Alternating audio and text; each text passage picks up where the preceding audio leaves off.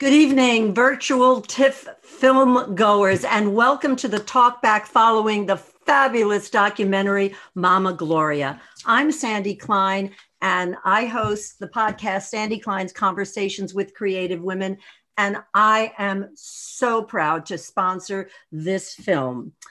I would love to introduce this evening's guests. I am going to begin with Mama Gloria. And guess what? I'm not going to say anything about you in the introduction because everything anybody needed to know about you, Gloria, was in that terrific film. Okay. You're good with that, I assume, right?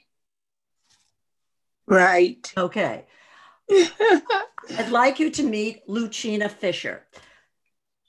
She is the director of Mama Gloria, and she began her career as a journalist. She's co-authored and ghostwritten several books, written and produced several national televised documentaries, and the critically acclaimed feature documentary Birthright, which a war story, which we showed at TIFF in 2017. And now she's back because she is the director of Mama Gloria. In the spirit of full disclosure, I had the presence of interviewing both Luchina and Mama Gloria for my podcast. I met Luchina in March and Gloria this past September. Also joining us is Shea Diamond. She is a talented powerhouse. She is a singer, a songwriter, a transgender activist. She was nominated for a GLAAD Media Award for Outstanding Music Artist. Her music, mainly soul, R&B, and she really is a rising star in the music world.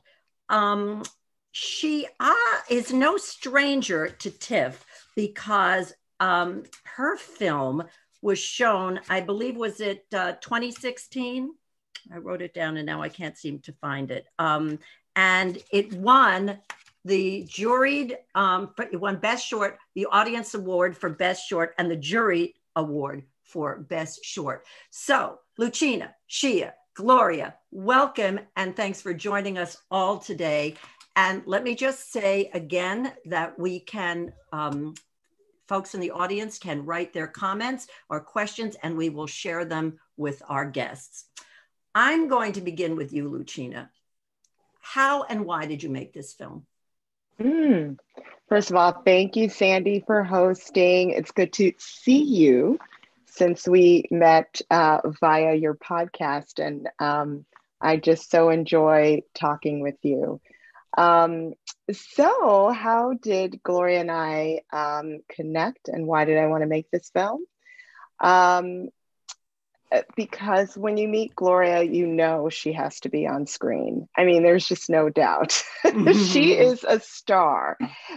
She is a powerhouse, and I just wanted the whole world to meet her. I was fortunate that a very good friend of mine introduced us because Gloria was looking to write her memoir. And as you said, I have been a ghostwriter in a past life. But I just felt so strongly, especially once she and I met in person, that I really wanted to preserve Gloria's story on screen. I think people really just needed to experience her. And that's what you do with Mama Gloria. You just go into her world for an hour and 15 minutes. And particularly, what struck me about her story was that she had this great love between her and her mom. Her mother was there for her. She was supportive of her way back in the 40s and 50s, before the gay rights movement, before Stonewall, before the word transgender even existed. And as a mother, a proud mother of a trans daughter, that really resonated strongly with me. And I knew that was a message that just needed to get out to the world, that we have to love and support our trans family, our children, our brothers, our sisters, our aunties, our grandmothers, our friends, our coworkers, our community members. We have to do that because that is what's going to carry them through life, as it has Gloria. And she has lived this magnificent life that I knew my daughter needed to know about, and certainly the young generation of trans people. You know, I think your film, in addition to telling Gloria's story, and you feel so connected to Gloria, but beyond that, it's a public service. People need to know this. People need to meet the Sheas and the Glorias, and all these barriers and stereotypes, you know, to be broken. What was it like for you, Gloria, to find yourself the topic of this film? It was exciting, and Luchina did such a wonderful job in producing it, and seeing myself on film, I was excited because I get a chance to talk about my life and what I had to go through. And now the things has changed so much. You know, we didn't have it in the 40s and the 50s and the 60s, even the 70s. So I had to experience being trans and being out there by myself. Right. But I had the support of my family. And that was just so wonderful for me, because I had three major women in my life. My mother, number one, my grandmother, number two, and my great aunt, number three. And these magnificent women, they were there for me. They protected me. And growing up in the house with a bunch of boys that was in the house, but it was some girls in the house, and the girls were okay with me, except for one, but I won't mention her name. And we just, just my mother, my grandmother, and my great aunt, we were just women that sat in the house, cooked, sewed. We just had a good old impact. And you all connected, yes, and you obviously felt safe, which leads me to you, Shea, because as you listen to Gloria talk about the support of most of her family members, you didn't experience that, did you? I did not. My experience was a little bit different. You know, I just, but you see the amazing result of what support does. And so, you know, with Luchina and with Mama Gloria, you get a chance to see the love, and that's what we're trying to get more people to do. But on my particular end, you know, my family didn't understand a very religious background. And so, you know, people love differently. And so in their eyes, loving me meant that they had to correct some things about me and not allow me to be my true, authentic self. And so, like Mama Gloria said, that, you know, times were different as well. So now people get a chance to benefit on the sacrifices that we made by existing. Mama Gloria, we were fortunate enough to be in her presence, just because of we started talking about the founding mothers. We started talking about our ancestors. Then we have the privilege to be in front of one of the mothers that made it possible for all of the Sheas to be here, for all of the trans women who get a chance to have an opportunity to thrive in their careers, and you know, and fight for the pursuit of love. It all started with women like Mama Gloria, and so. Yeah, I think that the impact of this film just can't be understated. I want to quote you some statistics that were just in the New York Times from November the 11th, More than a third of young people in foster care in New York City identify as LGBTQ, and a new report finds they are struggling to find the support they need. And those who identify as gay are more often placed in group homes or residential care and not in family-based homes. Isn't that something? Yeah, you're nodding your head, Luchina and Shea. I mean, isn't that just amazing? Yeah, a lot of people don't have the capacity to love beyond the gender spectrum. I was in foster homes, so there were a lot of parents who just didn't, they said, "Oh, it seems like a sweet child," but they didn't have the capacity to show love to a child that didn't exhibit the traits that society says that you're supposed to exhibit by being male-bodied. And so, it's a different experience. So when we have people that are able to love beyond that, they deserve homes. We all deserve homes. We all deserve love. And I think that speaks to what needs to happen and the importance of this film as well. So what needs to happen for our children, because they are children. And so everybody needs to have the access to love, to having an authority figure who understands and respects who they are and guides them through life, and not just saying that, hey, you are different and I'm going to push you out to the world and you figure it out yourself. And so that's what we end up doing. So that's what tough love looks like when it's presented to a trans person. Right, except that that's not what your daughter faced, Luchina, with you and your husband. Absolutely, and absolutely not. And like Shea said, parents have to be able to look beyond their own expectations of who their child should be.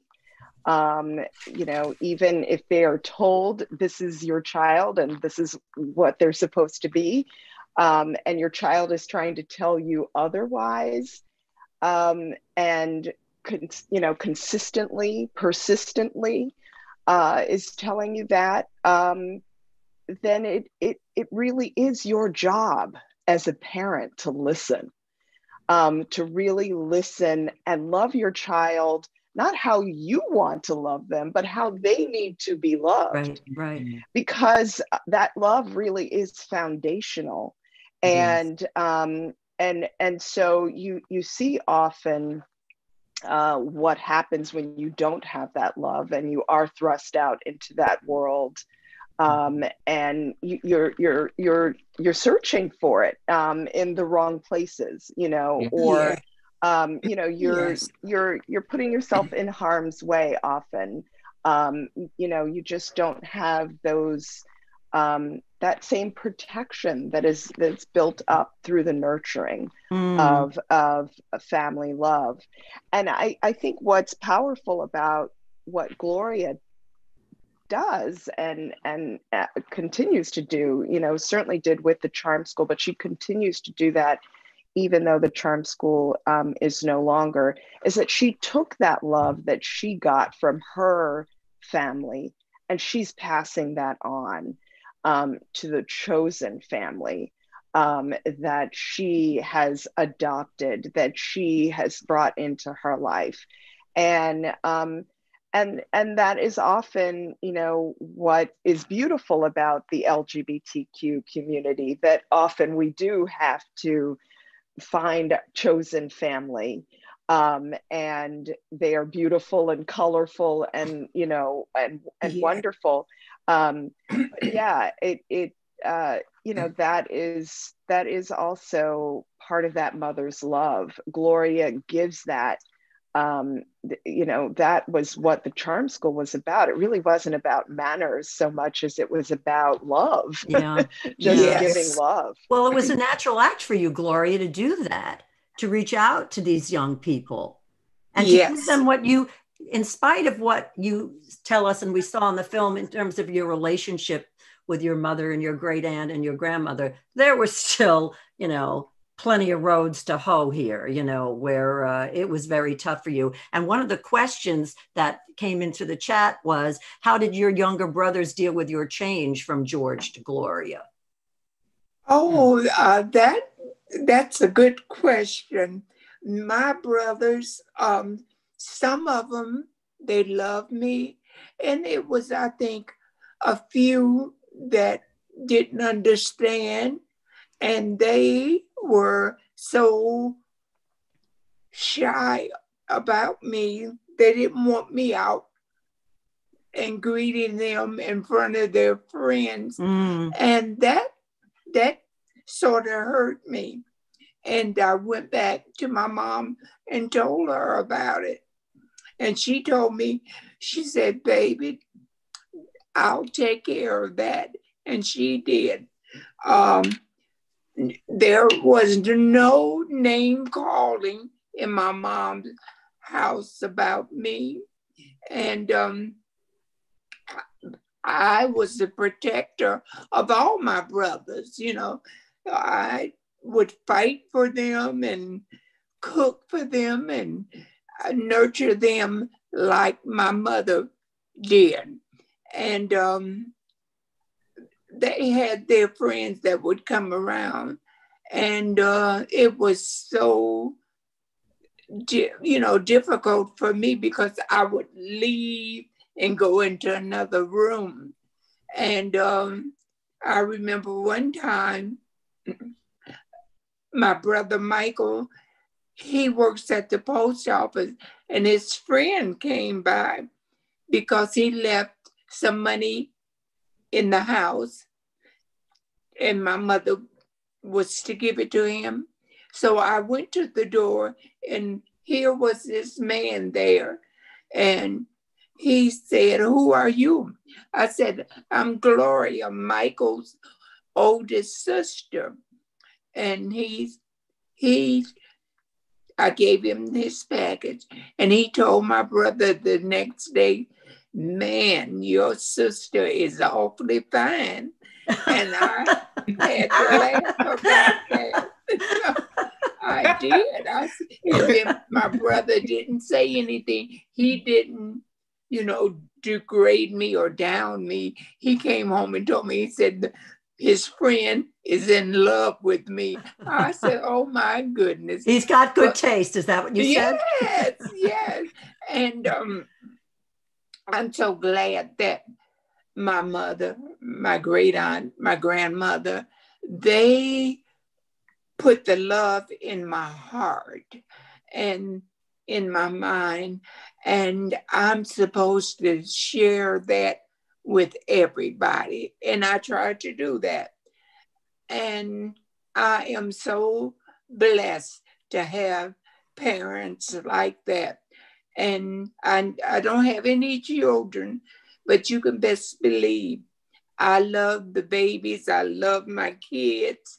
And I try to do everything for them if they need me, So that's what it's all about. The love that my parents gave me, I share it with everybody. Well, that's pretty clear. Shea, you did not have that experience. I did not. It was, I had to figure out things pretty early on. So I had to make some very difficult decisions that, most teens don't have to make. And that's to either stay in the situation and in your home, you mean? Or to leave.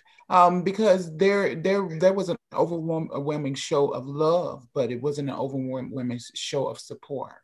And I feel like being the child I was, that's exactly what I needed. I need that support as I tried to navigate who I was, and just like Luchina said, is that, this child needs that and, for their growth. And for me, here I was very early on reminding my parents, like, hey, this is who I am. This is, I'm a girl, just in case you don't know, and And, I had to, live my truth in silence for a while. And then when I became 14, I just couldn't do it anymore. It was just like I had to be myself because I was, trying to live for everybody else, trying to make everybody else happy. I knew people loved me. I didn't want to offend anybody. But at the same time, I felt like I was depriving myself. And so I was getting disciplined again for being, who I am. And that was just like the last straw for me. And I said, you know what, I have to leave. I have to choose myself. And so I ran away and went into the foster care system. And so I learned firsthand, exactly what that meant. And that, my mother, she wasn't the only one who couldn't understand it. It was other foster parents, who couldn't understand that. And so as a result, they couldn't take me into their home. It wasn't until I found the right parent, a foster parent that was able to navigate me into my emancipation to where I could do what others weren't able to do. Mm-hmm. And so it taught me very own, like independent, but I had to learn things the hard way. And so like Mama Gloria did is she taught them more than just love. She taught them how to survive. And you didn't have that. I did not. You did this by your bootstraps, and then it didn't, and it turned against you, didn't it? Yeah. Are you comfortable sharing that with us? I gave it a good college try until, I just started to say, I wanted more. And so the world was telling me I couldn't access these things because of who I was. But I felt like it just was unfair. And so it's unfair that I couldn't work a job that everybody else works, and make the money that they make. I couldn't have a start into working toward my family and my future. And so what I decided to do was, I couldn't live in that existence anymore. I said, if I change who I am, if I had the money in order to have the surgeries that I needed, I would be able to live a different life. I would be able to live a life that was more fair for the person, because society is built upon the norm.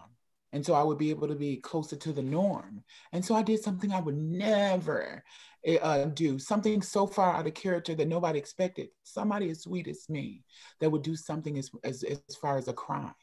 And so armed robbery. But they didn't understand that I was acting under duress, that, I was dying. I had tried to commit suicide so many times, and I wanted to live. And so that was the only option I had. And so I took it. Committed a crime. You were arrested at what age? I was 20 years old. And you were thrown into the slammer. I was. Yeah. And so basically I think I was like 19 and a half-ish or something, because they kept me in there until I turned 21 so they could send me to prison. So I was there. So wait, you were in a youth detention first? Yeah, they kept me in jail. They didn't even want to send me to the youth because they didn't want me to influence other youth. And so they held me in jail until they were able to send me to prison. Where was this, Shea? What state? In Michigan. Oh. Yeah. And so I went through the correctional system. And of course, going through that system, not having support, never having a visit for 10 years. I just realized that, that I didn't have anything. And so I said, okay, so it wasn't about embarrassing family anymore. It was just about my survival and how could I survive this? Not knowing how to be a criminal, because evidently I got it wrong because I got caught. Because you were not a criminal. That was I'm not who you right. Were. And so how do I survive around people who've known nothing but how to survive, and so being thrown, in this situation, and because of the magnitude of my crime, I was not in like a low level security. So I started off right away at a medium security facility. For men. For men, right. So here it was, I was reminded that I was not this female that I had grown to be and that I had always seen myself as. And so I was always reminded, the latter. And so that was torment. So not only did I have to do my time, but I had to be tormented for 10 years. Good. And so that's when I kind of came into my own hiatus of how do I heal myself? How do I forget about this world that discarded me and learn how to embrace myself even more? So I took back the power that the correctional officers had because they didn't want me to be on the yard anyway. They wanted, I was looked at it as a threat to the good order of the facility. Oh, she froze. Okay. All right. We'll get back to Shea. I had read about Shea that while she was incarcerated, that's where she found her voice, and that's where the music came from. Absolutely. Luchina, one question is that the questioner wants to know how old was your daughter when she came out as trans? It's PFLAG, right? A mom. For many years, I've seen families come to our support groups with their trans children at younger and younger ages. So share that with us. Right. So my daughter actually came out as trans at age 11. But prior to that, I feel like all the signs were there. We just, we were just really allowing her to lead and take us where she needed to go. So at age 2, she was wearing my shoes, not at all interested in her dad's shoes. She put on my high heels and she walked in them perfectly.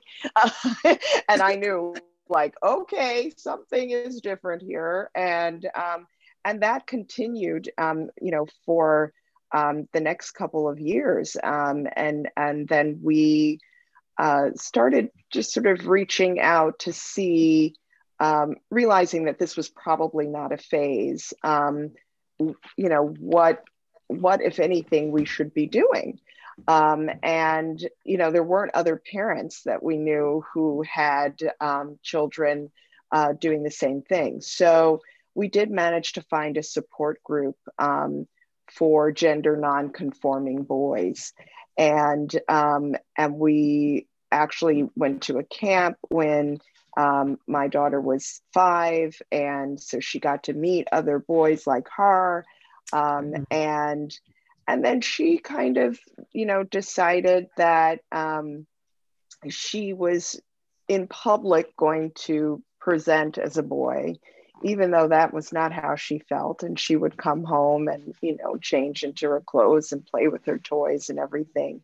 And she did that until age 11, until it got to the place where she just couldn't keep living this dual life. Absolutely. And keeping this great secret. Not even her closest friends knew that is truly how she felt. And so, yeah, she first let us know that she didn't think she could be a boy much longer. She sent a note.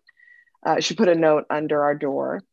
And my husband and I read that, and we were like, okay, I guess this is where we're going. And we're going to do everything we can to make sure that she's feeling supported, like she has said. We're going to give her what she needs to feel like her authentic self, like her outside matches truly how she's always felt inside. I had the pleasure of interviewing for my podcast a woman named Brianna Sinclair, who is an opera singer in San Francisco, and she is transgender, and her story is absolutely riveting. And she tells about growing up and her father kind of freaking out when she was playing with girly things growing up. And then at some point, he just got so crazed about it. And he went out and he bought a belt that had raised studs in the belt. And he beat her with that belt because he said to her, I want there to be scars left on your body so that you know that this is just not acceptable at all. I mean, how do you, and then the heartening part of this is you meet a Mama Gloria and you meet a Luchina Fisher and you say, thank God, thank goodness. And to get it from each perspective, you as a parent of a transgender child, and Gloria, you going through all of this and having a support system. And I think that one of my takeaways from you, Gloria, and I think I said this to you when I interviewed you, you don't have a bitter bone in your body. And you just kept saying, I feel blessed. And as I also said, it shouldn't be Mama Gloria, it should be Saint Gloria. Yes, you did say that. I remember that so well. And I want to tell Shea, I am so happy for her. She's amazing. Oh, she's just super amazing. And me coming up in my household was always nice, and I was a star to them already, because I'd get up and I put on my dad's nylon shirts. That's what they were wearing back then. And I put that on and I shimmy and dance around the house. And they thought, oh, what is wrong with this child? But at 8 years old, I was a boy. And at 8 years old, George, which the name I use, but I told George, you got to leave me. We got to divorce because I'm Gloria and you got to be gone, George. And he left, and I haven't seen him or heard him or think about him, because that was something that I've always wanted to be, Gloria. And I am so happy that my parents taught me how to love, how to give back, and to help people, if you can. But be careful, they told me about, because when you leave and go out in the outside world, it's going to be dangerous and it's going to be upsetting to you at times.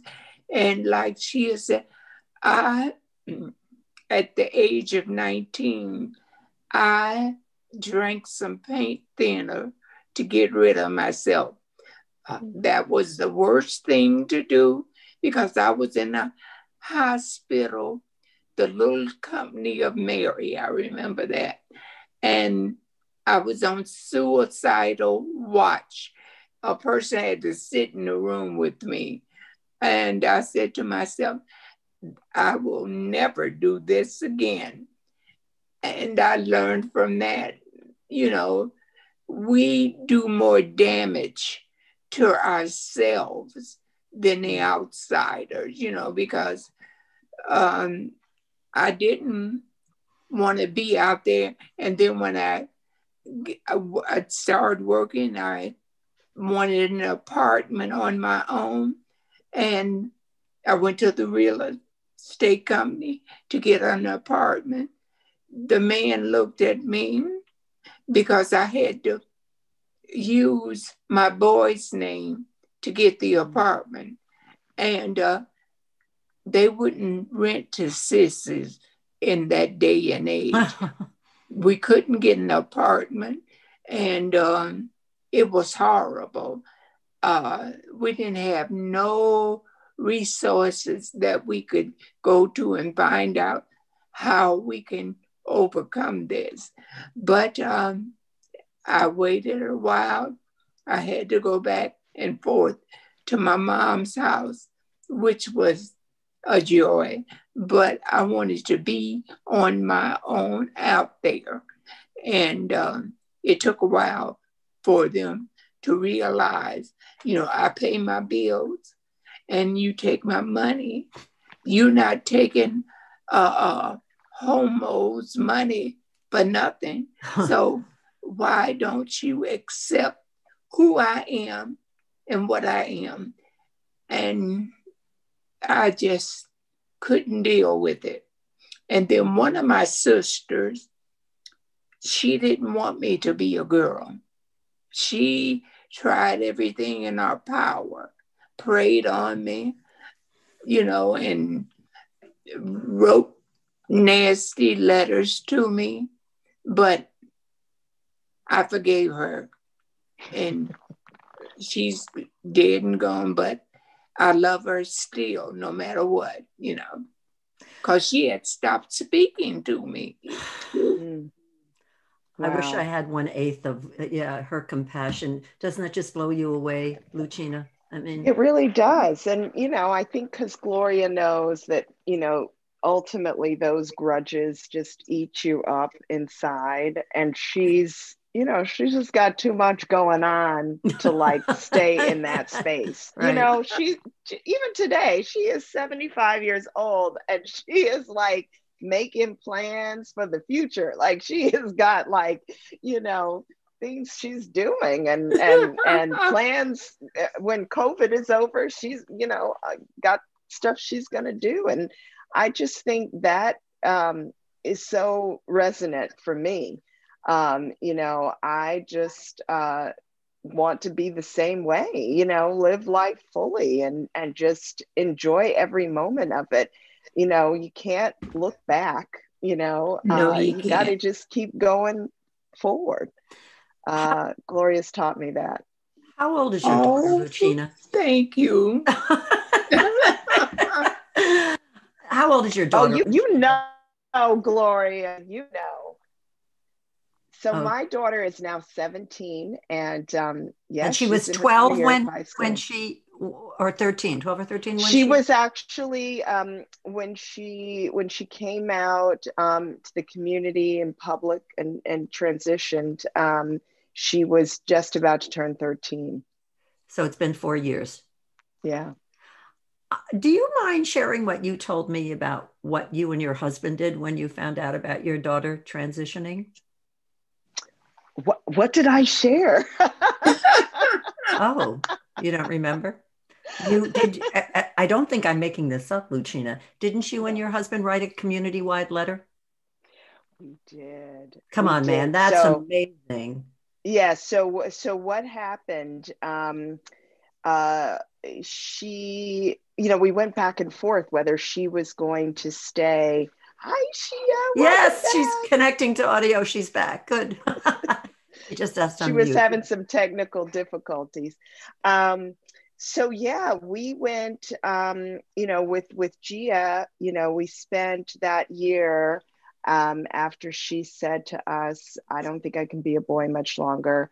Then it was, well, how is she going to make this transition in our small town where she's gone to school with everybody since first grade? And, everybody knew her. So, it was like, are we going to, move to another place? And that was on the table at one point, but she's got 2 younger brothers and, they're connected here too. So, ultimately she decided, she, recognized that she did have friends and that she wanted to, be, with her friends. She was just hoping they would accept her. So we ended up, basically telling everybody at the same time with a letter that we wrote to the entire middle school saying our daughter was transitioning. This was going to be her new name. We invited them to join us on this journey, on her journey, to support her, because we had nothing to be ashamed of. She had nothing to be ashamed of. And you know what? It was it was actually amazing that people responded with so much love and joy and excitement, because this was probably the most exciting thing that had happened in this small town in a while. she was the first to transition at her middle school. And she had 12 of her friends who showed up the day before the first day of school to just have lunch with her. And they were going to be her posse walking into the school the next day with her back. The best? Oh my God. But, nice. But what I love the most is her younger brother was starting 6th grade. So he was starting middle school too. You know, I thought he was going to ride the bus that day. He said, "Oh no, you could drive me to school with Gia. That's fine." And I realized, you know what? He's going so he can walk into that school. Oh, God. And that's exactly what he did. Oh, my gosh. Oh, God. I'm so proud. You know, the whole family transitioned, you know, and we've all been there for her, and we will continue to be. You know, Shea, when you hear this story and you hear Mama Gloria's story, is it painful for you? It's not painful. It's actually what we're doing this for. I think it's why we all do what we do for. It's not about us. It's not about the change that we made. It's about us changing the world. And so when you look at parents that are heading this on, and when you look at little brothers and sisters, you know, understanding the fundamental values of what brother and sisterhood really are, then we are doing our job all around us, everybody in their own right. And so, and it started with Mama Gloria. And so for you know, like for us all to teach each other, you know, somebody had to lead the way. And yeah, it's about our legends that have been leading the way. And we've never paid enough homage to just their sacrifice and their commitment to that change, you know, to pass that on to us. And Mama Gloria may not have any children, but she has so many children in all of us. She sure does. And so she gets to see the fruit of her labor, and to see that she did her part in changing the world, and it's happening. And so a lot of people may not know to thank her, but I think this film gives them an opportunity to learn, you know, more of the icons like her, right, and to be able to see that we have everything that we're doing is because of them. You got to own that, Gloria. You got to own it, you know? Yes. She is so amazing, and I'm so proud of her. And Luchina is so amazing because she's got a daughter, trans girl, and the love that Gina put out there for her children, I admired her so much. She is amazing. She's doing a darn good job of raising Gia, and she's supportive of her. And I have this vision, you know, I don't want my trans girls and trans boys murdered out there by these ignorant people, especially the man. The males are so egotistic, and they see us, they love us, and then when they come on to us, they're upset and tight about it. Because I tell guys who try to come on to me, first, I'm old as black pepper. Secondly, but that just gets better with age, doesn't it? Yes, that's what. And secondly, I tell them, you can't do a thing for me. You know, I take care of myself and I really love myself. You got to learn yourself, love yourself to no end, because we out in a cruel world. It is so many people out here that hate women like us. But these guys who murdered trans women, they're nothing but cowards. And your ego, evidently, she probably didn't come on to him. And then he invites himself to the trans woman. And then after he get what he wants, he kills them. And I think that is such a horrible thing to do. But these men, they got to answer to a higher power, because they out here talking about Black Lives Matter. All lives matter. And Black Lives Unity, they need to stop and talk to these men with guns and knives and killing up themselves and the small children, you know. And it's a shame that a mother walks around in her womb, have a baby boy, a baby girl. She don't know what they're going to be like when they get up some age. And then they find out she's gay or trans. They kick them out. They really kick them out.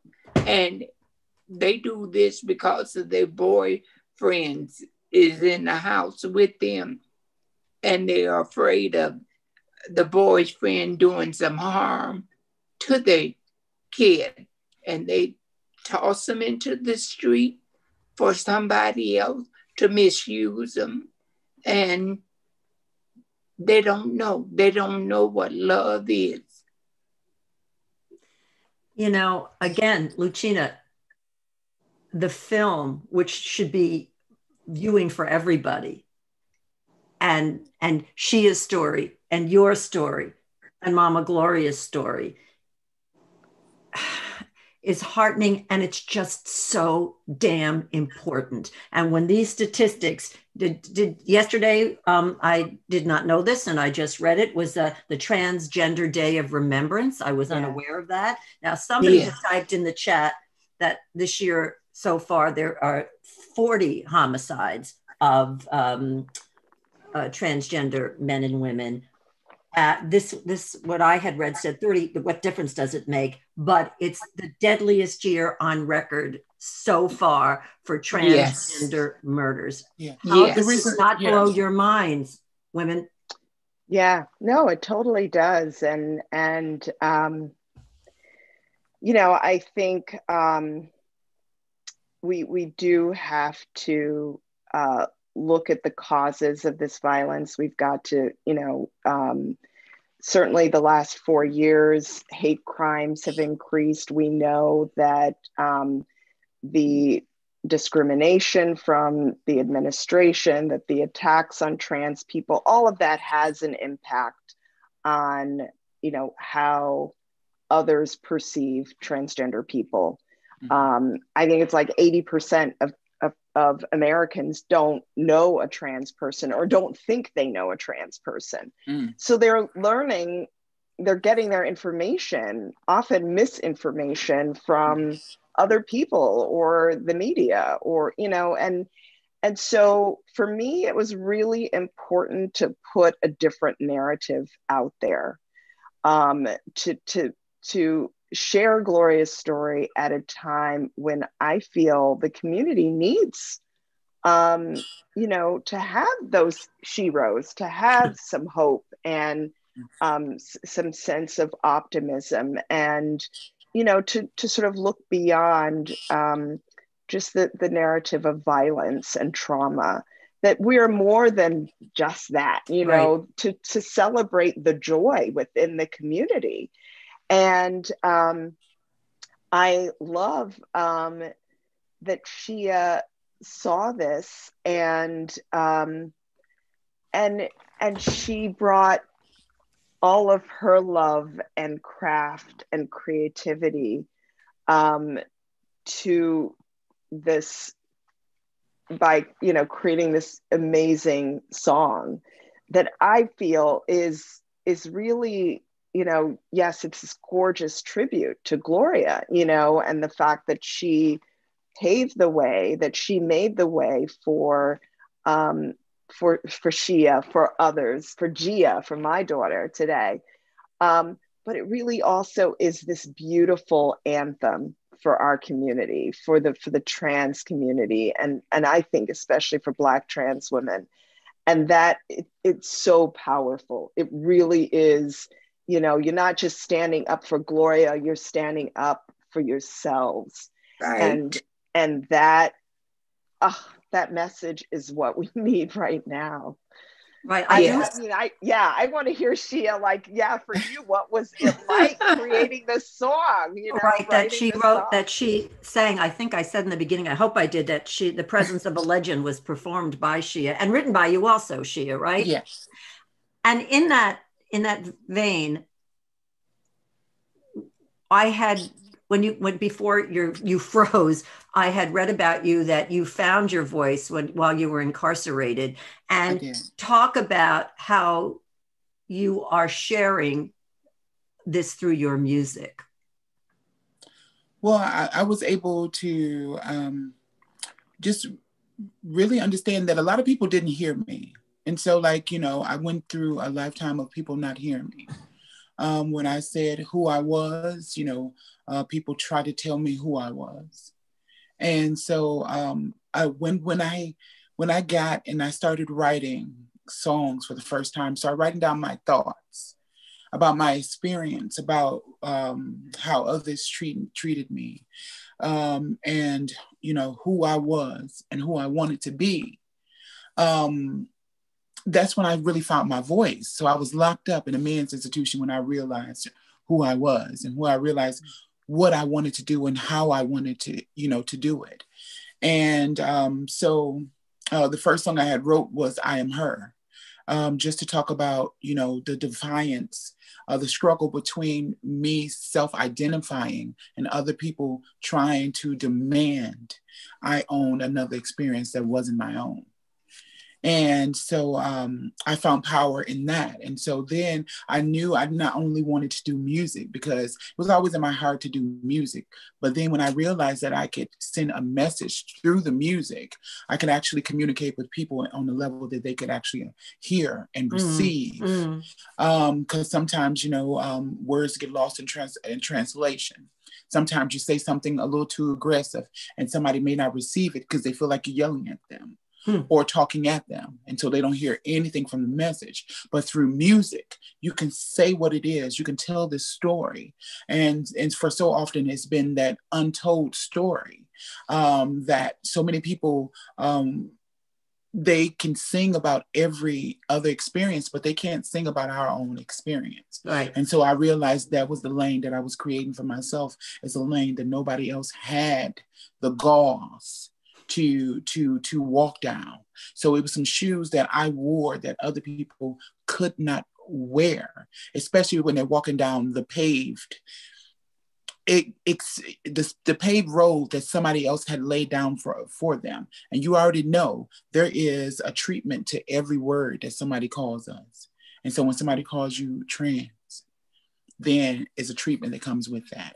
And we all know what the treatment is. And so speaking a little bit about just like the All Lives Matter, we can't say that all lives matter yet, because we have not accepted that trans lives matter. We have not accepted that Black lives matter yet. And so that's the only reason why we say that Black lives matter and trans lives matter, because nobody else is going to say it. Nobody else has the strength, the power, or the courage to say these things out loud. When we start talking about Luchina's daughter and her little brother, and how he stood there. So many brothers, even older, will not stand with their trans sister. And so we can't say that all lives matter yet until we can prove that they do. Wow. And so it shouldn't be this thing to what we said as a statement, like, you know, like, duh, all lives matter, because everybody still doesn't get it yet. Yeah. And so, and we'll keep on pouring that into their brains until they can say it themselves, and they can start showing it that, you know, all lives matter. When you can start showing it and proving it, then the world can start saying it. But when there's one person that is marginalized, that does not experience it, then we can't say it yet. And so I think a lot of people don't understand the magnitude that words have power. And so we have to be careful of the things that we're saying when we're saying that, you know, that everybody matters, because everybody doesn't matter yet.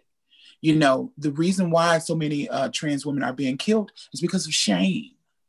Because we have not dissected what it means to be trans. And right now, trans is just this thing that we're supposed to ostracize and we're supposed to demonize. We've been taught that. And so until we can change that narrative and says that, hey, there's no shame in being and loving a trans woman, because a person is so afraid that someone would find out that they've laid with a trans woman, they would rather kill them. And because society is so fixated on the trans experience being erased, that they would allow the trans person to be killed without investigating with the same energy they would any other red-blooded American. And so we cannot yet say that, yeah, it matters to us. It matters to people who are good and people who love, like Mama Gloria, but it does not matter to the whole world yet. And that's why it's so much pushback. If something was a given and it was a truth, it was common knowledge, it wouldn't be no pushback, because somebody would say it was factual. Everybody would say it's factual. There would be no argument. But anytime there's an argument when you're saying that Black lives matter or trans lives matter, that means that some people are still in disagreement about their lives.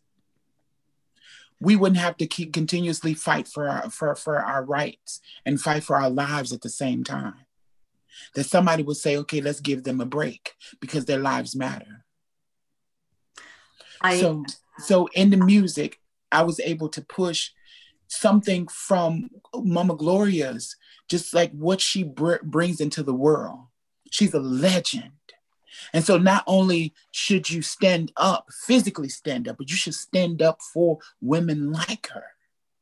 So the stand up has like this double meaning. And so we don't stand up for. We won't stand up when we see a trans woman walking on a stage. It's hard for us. And we won't stand up when she's being beat. Are you going to run for office? You see what I'm saying? Yeah, hello. I mean, have you ever thought about that? I mean, you've got my vote. She's got mine too. I bet. I have a few more questions, and then we'll, although this conversation could probably go on for days because you're the three greatest women sitting here. Oh my goodness. I wanted to ask you though, Shea, before I forgot, did you mend your relationship with your family? I did. It took over 20 years, but it's possible, baby. That's why we are here, and that's why we tell our stories. I'm not telling my story to make anyone feel bad, to resurface these things that happened years right, and and to feel ago. sorry for you. That's right, or to feel sorry for me. Right. It's to show that it's possible, that regardless of everything I went through, look at me now. Yeah. Regardless of what happened in the past to those relationships, look at them now. And so when trans people want to give up, like I gave up and wanted to kill myself, they can realize you won't know what tomorrow will bring unless you stick around for it. True. Wow. Oh my gosh. True. So many truths tonight, right? Yeah. Hello. Yes. I have a question for you, Gloria. A question that I live in Chicago. How can I help you and your good works? Oh, that is amazing. You can email me. Can I give out the email? Sure. Do you want? Yeah, you could do that. Or all right. Are you? Yeah. Are you okay with that? Can we get or do you want to do it through the set film? up for her? Yes, set up for her. Find out what's available, and like how long will it take to set her up a Cash App right quick? Well, she's got a PayPal account. Okay. Yes. So okay. If people want to reach us through the film, just email us through the film. We'll get you that account so you can help out Mama Gloria. Because yes, you saw in the film, she is living month to month. So you would appreciate the help. I don't want to speak for you, Gloria, but I imagine you won't mind. I would appreciate it, because it's so much that I still want to do for my children, like the other day, I saw a couple, I don't know what they were standing out trying to get money. A girl was pregnant, and I'm walking out of the store, and she said, "Oh, I'm pregnant." I looked at her, then I had to think. I looked at her, I said, "Well, it's not my fault that you're pregnant. You need to share some love with your child. Don't stand out here begging. You got resources that you can go to. You're a young girl. There's so many places she can go and get help." But no, she had the boyfriend with her. And he was a sight to see, but they were hand in hand. So I gave her $5, to do what she wanted to do. I told her, get some food and take care of your child in the stomach. She thanked me. And I'm grateful to do that, because life can be beautiful if you make it beautiful. But a lot of people, they just don't get it. And trans girls being murdered at an alarming rate, they shouldn't do that. These guys that do that, they're nothing but cowards. And they need to stop and realize you're killing somebody's daughter or somebody's child. And they got to answer for that. They don't think they do, but they do. Mm-hmm. Luchina, if you can get the PayPal account, we can put it in the OV chat window. Yeah, I'm putting it in there right now. Okay. Oh, actually, I just got a note that said he posted the website. The website was posted. Yes. Okay. Make sure y'all give to Mama Gloria. Okay. This is not how we treat our elders. This is not how we treat our ancestors. So let this be a testament. Let's not sit back and watch this. And she's been so gracious enough to share her story. So, share what you have. You don't have to give every red cent you got, but give something from your heart as a love offering. And, I feel like this is to encourage other trans women to tell their stories, because it takes a lot for people to tell their story. And so people are not celebrated for telling their stories. And so make sure we celebrate her and her PayPal. So give what you got. Give what you can give. Perfect. Yes, put that in the OV chat. Luchina, thank you. A technical question here. Can this film be seen on Netflix or Amazon?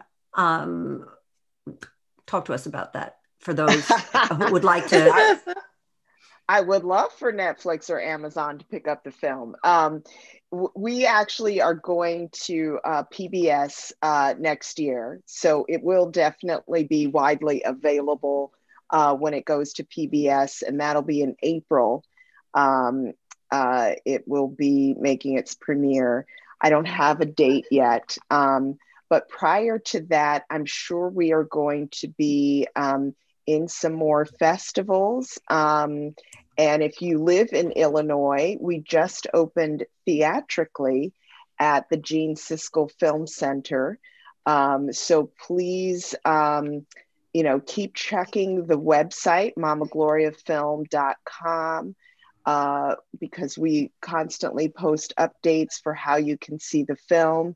But yes, if you're an Illinois resident, you can stream it from your home through their virtual cinema. And I'm sure we will have other opportunities coming up very soon in other parts of the country to be able to see the film before it makes its way to PBS next year. One audience member suggests that the Trevor Project is a source of resource for LGBTQ children. You're nodding your head. You want to comment about that, Luchina?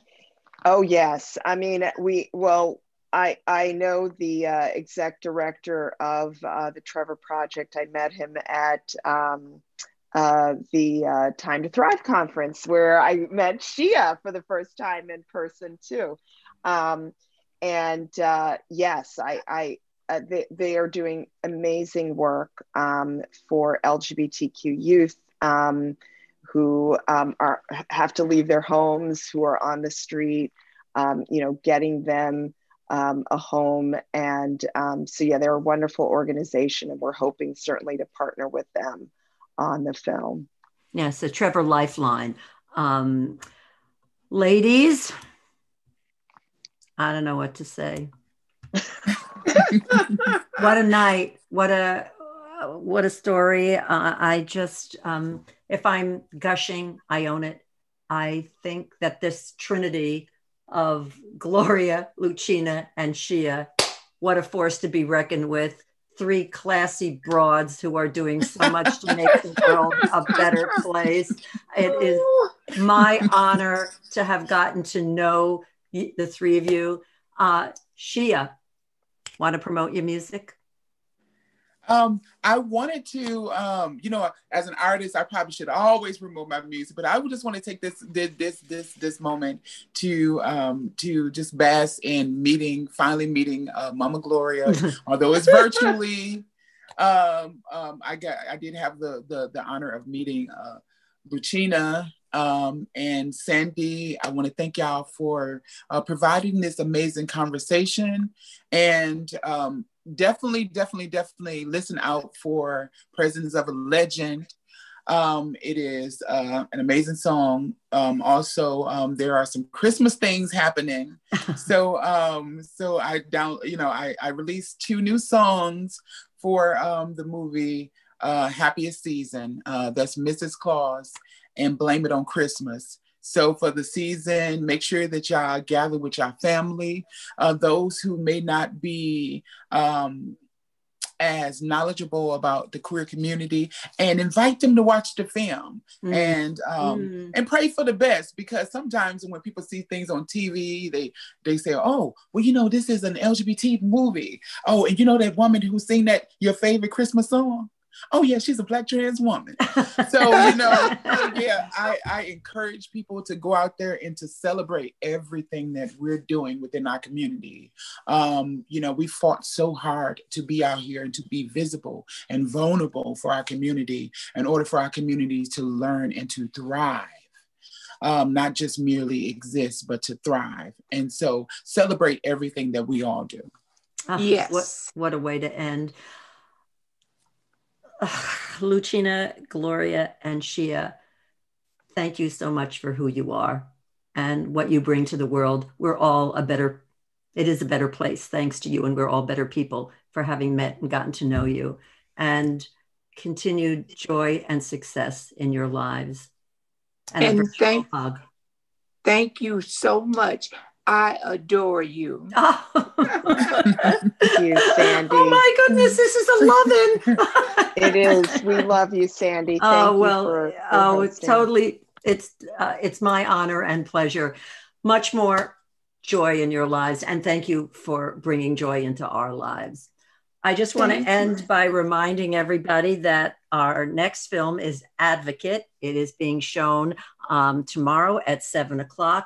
You can get tickets up until an hour before the movie. So come out and see another great film. And to all of you, thank you and good night.